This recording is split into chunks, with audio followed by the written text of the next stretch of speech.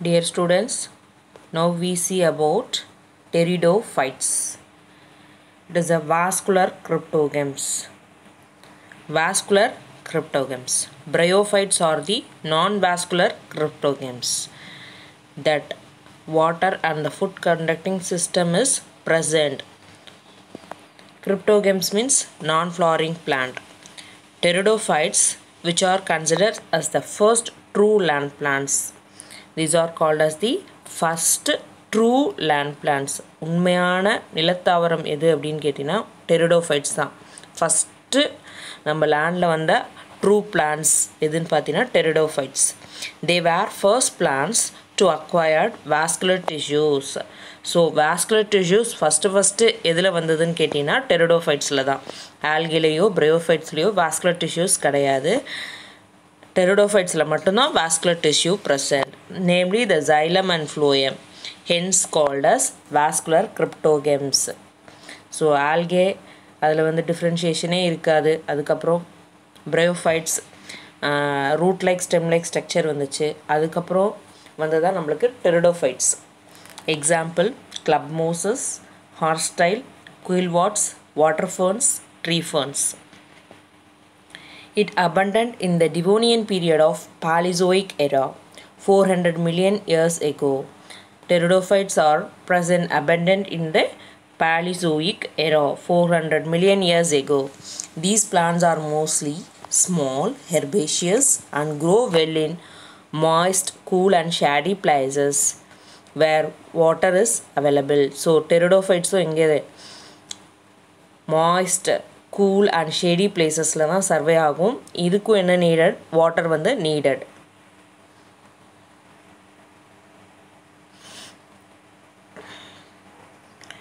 Plant body is sporophytic.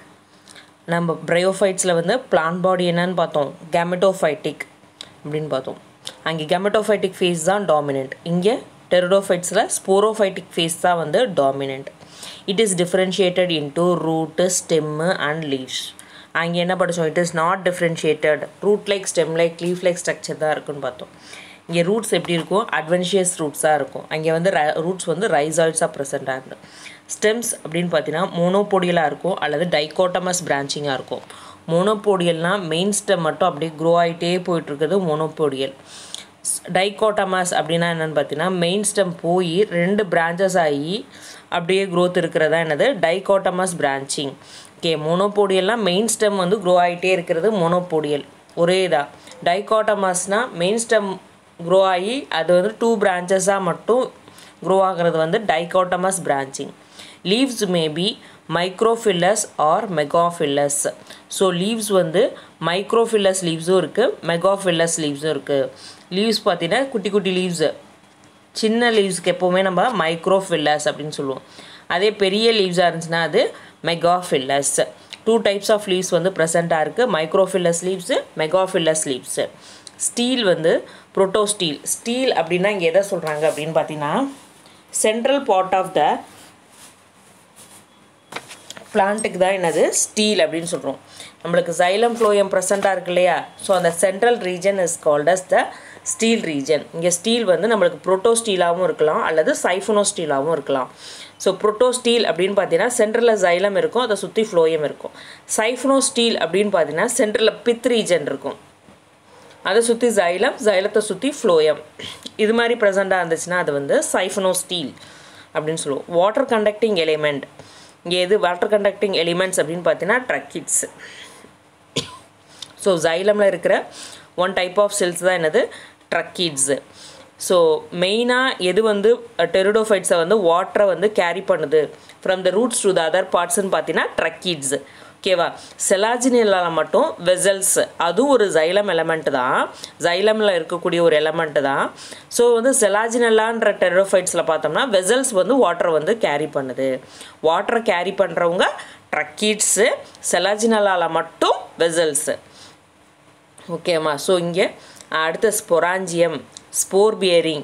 Sporangia அப்படின்னா என்னென்னு பார்த்தீங்கன்னா அது ஒரு spore bearing back like structure R born on the special leaf is called as sporophyll.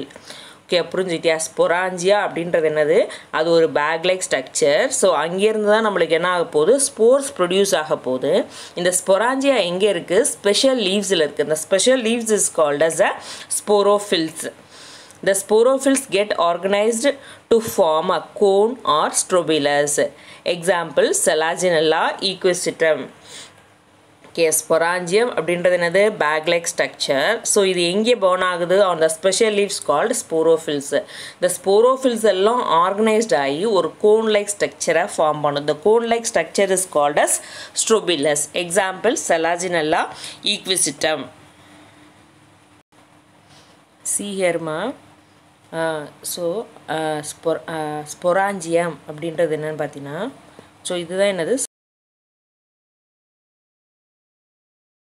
எங்கே originate ஆகுது ஒரு leaf like structure is called as ஸ்போரோஃபில்லில் தான் உனக்கு வந்து உருவாகுது ஓகேவா ஸோ ஸ்பொராஞ்சியம் அப்படின்றது ஸ்போர் ப்ரொடியூசிங் ஆர்கனுக்கு தான் என்ன பேர் ஸ்பொராஞ்சியம் ஸோ அது எங்கே ஃபார்ம் ஆகுது ஒரு leaf like structure is called as ஸ்போரோஃபில்ன்ற இடத்துல வந்து ஃபார்ம் ஆகுது ஓகேவா இப்போது இந்த ஸ்போர்ஸ் பார்த்தீங்கன்னா மைக்ரோஸ்போர்ஸ் இருக்குது மெகாஸ்போர்ஸ் இருக்குது ஸ்போர்ஸ்ன்னு பார்த்தீங்கன்னா மைக்ரோஸ்போர்ஸும் இருக்குது மெகாஸ்போர்ஸும் இருக்குது மைக்ரோஸ்போர்ஸ்னால் நம்ம எதை சொல்லுவோம்னா மேல் ஸ்போர்ஸை வந்து மைக்ரோஸ்போர்ஸ்ன்னு சொல்லுவோம் ஃபீமேல் ஸ்போர்ஸை வந்து மெகாஸ்போர்ஸ்ன்னு சொல்லுவோம் ஸோ இந்த மெகாஸ்போர்ஸை ப்ரொடியூஸ் பண்ணுறது மெகாஸ்பொராஞ்சியம் அது எதுக்குள்ளே இருக்குன்னா மெகாஸ்போரோஃபில்குள்ளே இருக்குது இந்த மைக்ரோஸ்போர்ஸை ப்ரொடியூஸ் பண்ணுறது மைக்ரோஸ்பொராஞ்சியம் இந்த மைக்ரோஸ்பொராஞ்சியம் எதில் பார்ன் ஆகிருக்கு மைக்ரோஸ்போரோஃபில்ல ஃபார்ம் ஆகுது ஸோ இதுதான் அதில் உள்ள சென்ட்ரல் ஆக்சிஸ் இது எல்லாத்தையும் சேர்த்து ஒரு கோன் ஷேப்டு ஸ்ட்ரக்சரை தான் நம்ம என்னன்னு சொல்லுவோம் ஸ்ட்ரோபிலஸ் இந்த கோன் ஷேப்டு ஸ்ட்ரக்சரை தான் நம்ம என்னன்னு சொல்லுவோம் ஸ்ட்ரோபிலஸ் அப்படின்னு சொல்லுவோம்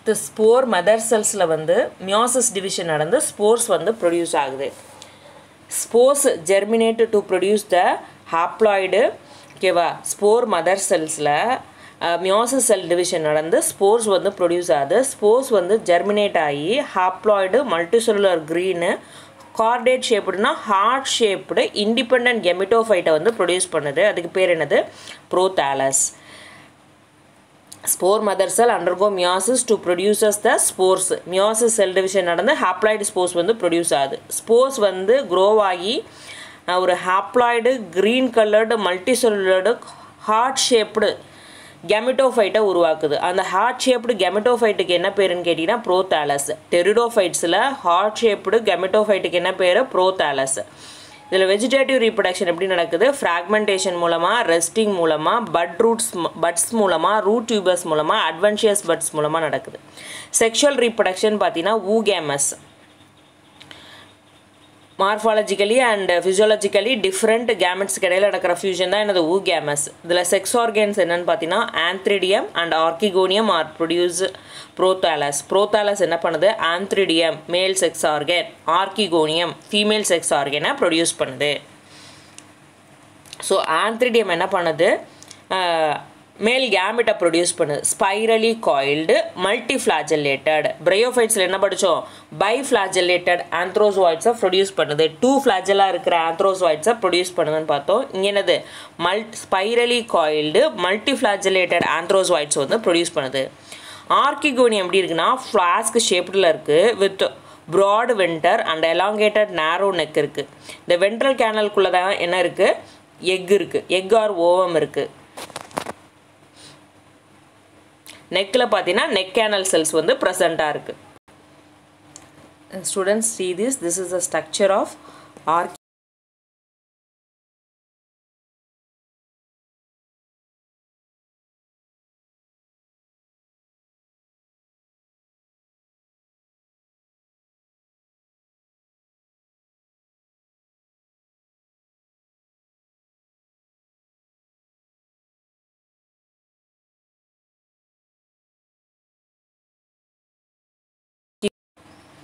The venter possess the egg or ovum and the neck contain the neck canal cell. வென்ட்ருக்குள்ள என்ன இருக்குது, எக்கோ ஓவமும் இருக்குது, நெக்கில் என்ன இருக்குது, நெக் கேனல் செல்ஸ் இருக்குது. இங்கே ஃபெர்டிலைசேஷனுக்கு வந்து வாட்டர் வந்து essential. After fertilisation diploid zygote is formed and undergo mitotic division to form the embryo. ஓகேவா, ஃபெர்டிலைசேஷனுக்கு அப்புறம் டிப்ளாய்ட் சைகோட் வந்து ஃபார்ம் ஆகுது. எப்படி, மைட்டாட்டிக் செல் டிவிஷன் எம்ப்ரியோவில் நடந்ததுக்கப்புறம். டெரிடோஃபைட்ஸில் அப்போகேமி கண்டிஷனும் இருக்குது, அப்போஸ்போரி கண்டிஷனும் இருக்குது. டெரிடோஃபைட்ஸில் அப்போகேமி கண்டிஷனும் இருக்குது, அப்போஸ்போரி கண்டிஷனும் இருக்குது. நம்ம லேட்டராக படிக்கலாம். இப்போது ஜஸ்ட் இதை மட்டும் ஞாபகம் வச்சுக்கோ. அப்போகேமி அப்படின்னா என்னென்னு பார்த்தீங்கன்னா formation of diploid spores. Okay, formation of diploid spores without the normal process is called as apogamy. Apospory அப்படின்னா என்னன்னா formation of diploid gametes without syngamy. Syngamy means fusion of male and female and the process is called as apospory. ஓகேம்மா, நார்மலாக நடக்கிற process இல்லாமல் அப்போஸ்போரின்னு என்னென்னா diploid கேமெட்ஸை form பண்ணுற process அப்போஸ்போரி. அதே diploid ஸ்போர்ஸை form பண்ணுறது அப்போகேமி.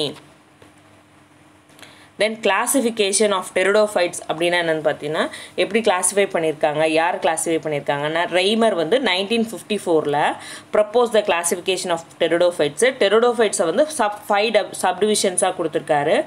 சைலோஃபைட்டோப்சிடா,